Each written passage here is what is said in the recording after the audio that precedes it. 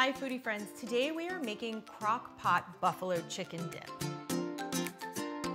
Why cook buffalo chicken dip in the crock pot?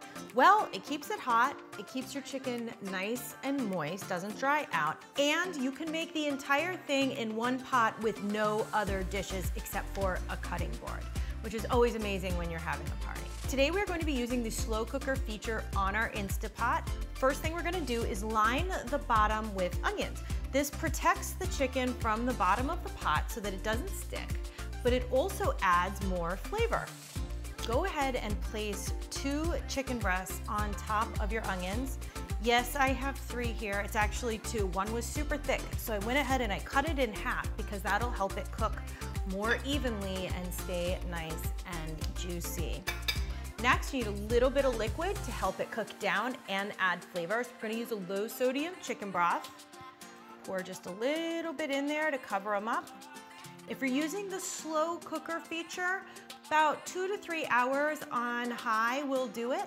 And if you're using the pressure cooker feature, 6 to 7 minutes on high manual pressure, and that's all you need for perfectly cooked chicken breasts. Okay guys, our chicken is done. We are going to grab it out of the Instapot here. It's steaming. I like mine with a little bit of onion, but if you don't care for onion, go ahead and just take that off. With 2 forks, it should shred super easy. If you don't want to do your own chicken, go ahead and grab a rotisserie chicken from the store, shred that, get a can of chicken. You can use leftover chicken from another meal. I do like it if it has a little bit of seasoning on it. This one obviously had the chicken broth and the onions.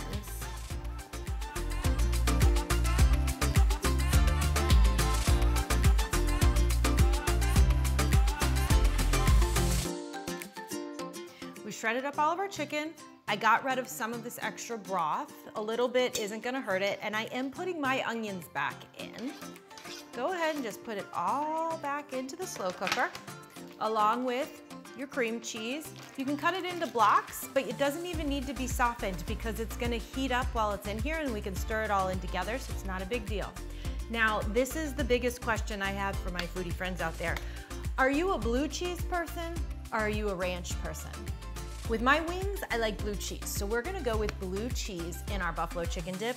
About 3/4 of a cup. If you aren't a huge blue cheese fan, don't put much in at all. If you really enjoy blue cheese, go ahead and load it up. Same with ranch. Next, hot sauce. But make sure you're using actual hot sauce and not buffalo wing sauce. Buffalo wing sauce is hot sauce mixed with butter. And while that's not such a bad thing, it also isn't hot sauce. It'll have more of a buttery, textury feel to it. We don't want that for our buffalo chicken dip. About 3/4 of a cup here.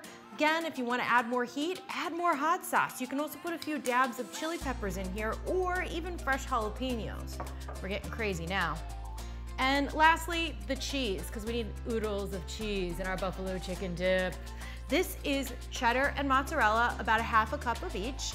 If you want it to be spicier, go with a pepper jack or a habanero laced cheese. Any mixtures of cheese will do. Before you put the lid back on, just give it a quick stir. Obviously that cream cheese isn't gonna stir in too well, but you wanna try and toss the chicken with a little bit of the sauce and cheeses. And then we're gonna put the top back on.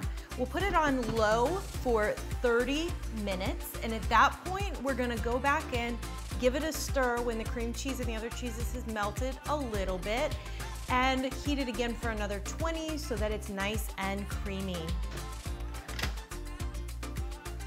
Okay, at the 30-minute mark, you wanna go ahead and open it up, give it a quick stir, make sure all of those cheeses are evenly distributed throughout your dip.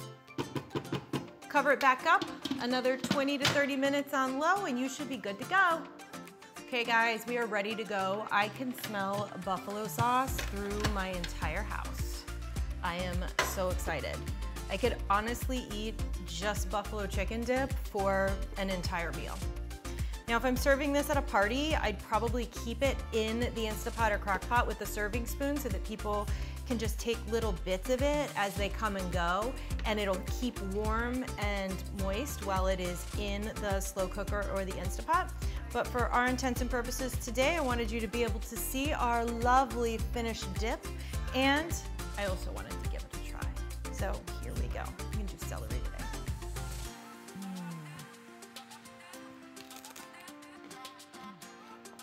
It is creamy, and it has just enough spice that I can taste the hot sauce, but it's not so overwhelming that I can't taste the chicken. It is perfect. From my kitchen to yours, have a great day.